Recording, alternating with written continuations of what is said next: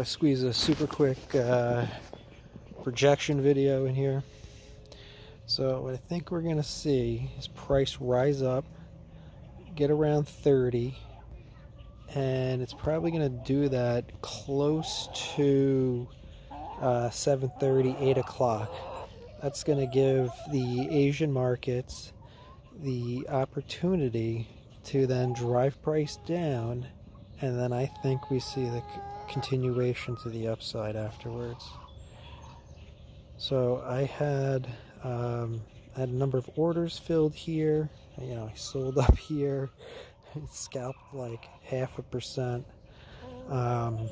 and now I have more orders to sell around here again, and then I'm definitely going to try to get back in here.